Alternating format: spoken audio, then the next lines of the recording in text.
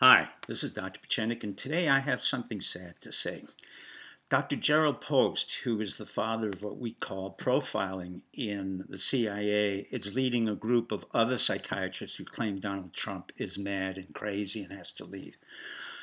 The sad part is I know Jerry Post. I've known him for decades, and at times we were friends, and most of the time we just knew each other and we had a lot of respect. Let me just say he is a good man. He's a dignified man, but he's a man with great limits. Limits in his own intellectual capacity, limits in his own capability to affect change. And he's so old now that he's really trying to make a mark on history.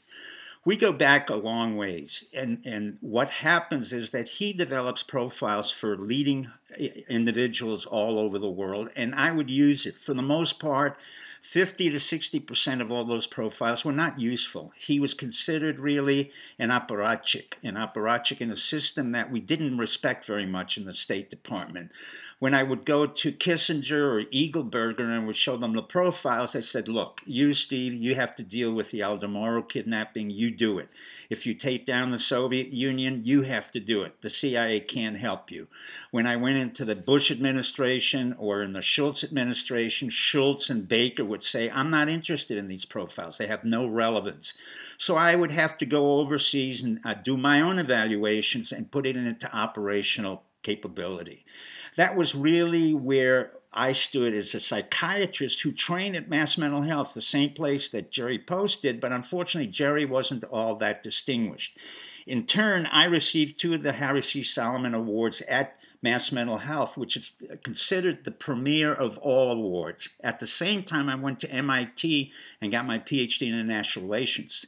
Jerry had never gotten a PhD in International Relations. He didn't have the intellectual fortitude nor the capacity to do it at the same time as Mass Mental Health. I was trained by Lucian Pye, Ben Kaufman, and, quite frankly, the father of political psychology. Jerry is not the father of anything. He's the father of very lovely kids, and I admire him as being a very good father, but the reality is the real father of political psychology was a teacher of mine named Harold Laswell. Ironically, he came to the University of Chicago through Yale, and he created a book called Psychopathology and Politics in 1930.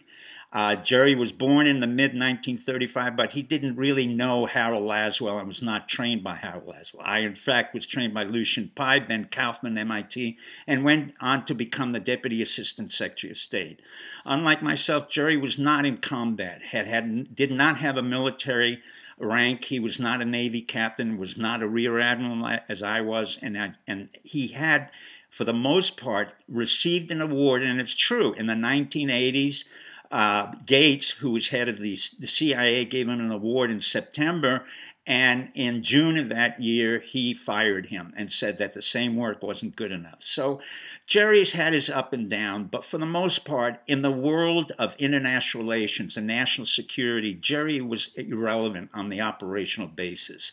I had no need for Jerry when I had to deal with the Cambodians and the Khmer Rouge, and I had to take down their weapons, and I had to take down Pol Pot without any military use. And I had to put together an agreement that was constituted as the 1991 Paris Agreement, along with Charlie Twining, a Foreign Service officer in the State Department, and Claude Martin from France. Jerry Post and the CIA were completely irrelevant. For the most part, the CIA has become irrelevant.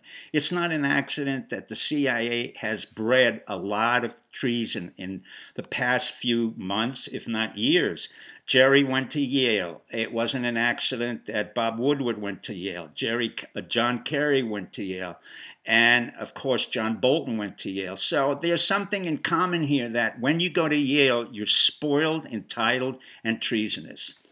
Let me say the following. LBJ said that the CIA was nothing more than a brokerage house for kids from rich parents from Yale who had no other jobs, and so they went to the CIA. On that note, good luck and good night.